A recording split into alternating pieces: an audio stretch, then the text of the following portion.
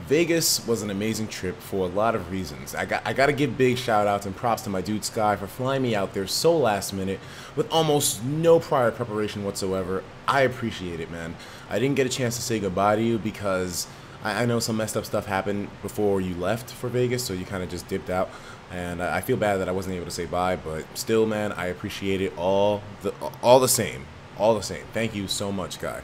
This trip did a lot for me, and I know you're going to hear me say some of the things that I said before previously in other videos, updates, Twitter posts, etc., but this trip really changed the way I look at my channel and the way I interact with other people as well.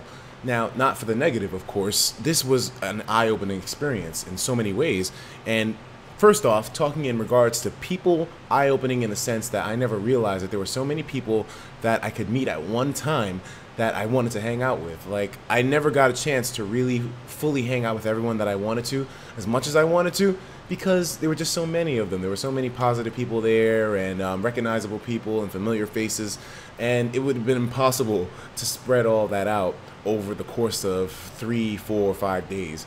So for the people that I did hang out with, I'm glad that we did make some memories together. Even the people that I only talked to once or twice, I'm glad at least some kind of rapport was made between us. These events are always difficult because you don't really have unlimited time to make these bonds stronger.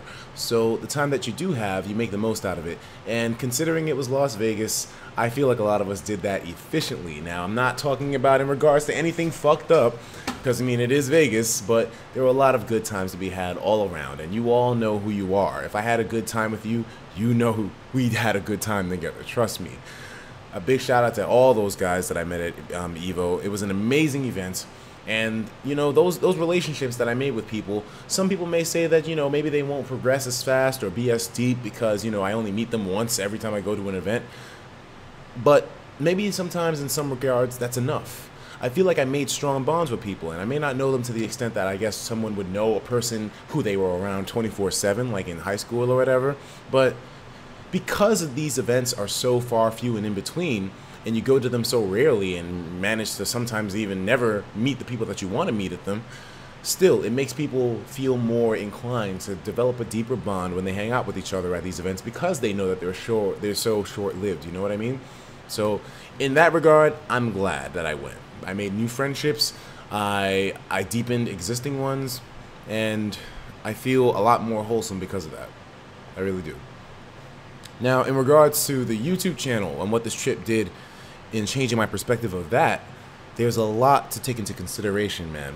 We are about to hit a major milestone, 200,000 subscribers, something that I could never foresee when or how it would happen, but it's upon us here. Here and now, it's upon us. And I'll share my thoughts with the 200,000 subscriber goal a little bit later in this video, not too much later. But for now, I just want to talk about where we're going after this milestone. And this trip made me realize something, you know? I don't want to go too into specifics because I know this video is probably going to take a long time if I do that, but the trip made me realize that there's a lot more to me than Smash Brothers. And Smash Brothers, I love it to death, but there's more that I have to offer, you know? And there's a lot more depth to my character than just one game, one category. New Smash, that's the main thing that defines me for now, right? I've been doing my best to try to expand into other things as well and do so in the manner that I feel is fitting. That's why it took me so long to get these streams on point, but they are on point now. And now that I have everything done to a T and perfected, it made me realize, you know, Etika, like you have a lot more to give than just Smash. So I'm going to be doing my best to try to really mix it up over the next few weeks and really try to see exactly where the direction is that I want to go, because at the end of the day, I'm not, you know, I don't say it just for joking around, you know, I'm not specifically a news channel or any kind of one category of channel. I am a mixed bag. That's something that I pride myself on being. Even if I don't show it in terms of what I upload all the time, I still feel it in my heart that I'm someone who's more than just a gaming channel or related to the like, you know? I want to make sure that I reinforce that and that I'm able to give you guys a variety of content that, you know, revolves not around just one category, but around me as a person, me as a human being. I want you dudes to experience what I got to offer, you know? So That's one thing Vegas also helped me to realize as well too, because I was making so many friendships and I was seeing Smash do so amazing out there, and I was saying to myself, you know, like, this field is incredible as it is, you know, like, I've made all these bonds, but like, I want to experience this more. I don't want to just be in the Smash community. I want to be in so many other communities. I want to meet so many other people, travel to so many other places. There's so many other things that I want to do along with this. This is just one category of people. This is one category of gaming. This is just one category, gaming. I want to do more, man. I want to go out there and explore more, because if everything in Smash Brothers is this amazing in just itself, imagine what the whole goddamn community in terms of gaming on YouTube can offer, you know what I mean? I don't want this to just be my only event, Apex and EVO. I want to go to every event. I want to go everywhere. Playlists, I want to do everything. So I'm going to be really trying to get back to the roots, the deep black roots of my channel, and really see, you know what, this was never about one category of thing. This was about everything that I had a passion for, where my heart was. And I'm not going to be so restrictive when it comes to the stuff that I put up on my channel now, because I know for a fact that you guys would support whatever I do, and you usually do with flying colors. You love all the random stuff that I post, like rest in peace Shofu's room. We didn't actually fuck it up, by the way, or break the glass, but I mean, this trip was amazing in so many regards, and it gave me a level of perspective that I don't think I've had for a long time now, over a year. At some point in my YouTube career, I think I forgot what it meant to be an individual, unique presence. I was so caught up in doing what was hot and covering things that were, you know, trending at the time, but I still had a passion for.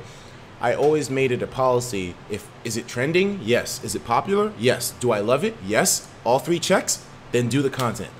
But I forgot at some point what it means to just do what I love without it being trending. Because whenever I did something that I loved without it being trending, it wouldn't really get the views, so it wouldn't progress my channel. And so I would find myself stagnating. But now that I have this massive audience, it's a different equation. It's a different total channel. And now anything that I post will get the reception, and potentially if you guys love the stuff that I post, the little weird things that I post that I'm passionate about rather than just Smash, I feel like it'll get the same love that Smash does, because there are a lot more of you to see it and compare. Oh, Etika, man, I like that weird shit too, dude. Holy shit, I didn't know you were about this. Let me give it some love. And that's what it's all about, man. That's what it's all about. So prepare yourselves, man. 200,000 subscriber mark. Now, in regards to this milestone, like I said, I could not foresee when or how this was happening when I started this thing back 2 years ago, but it has happened, man, and I'm excited about it, to be honest with you guys. And I'm not saying this to sound like I'm being an elitist or anything, but I almost feel as if, you know, wow, it took me this long to get here. I mean, you know, I'm thankful for everything that I have, don't get me wrong, and every single one of you that pressed that subscribe button are appreciated more than words can express.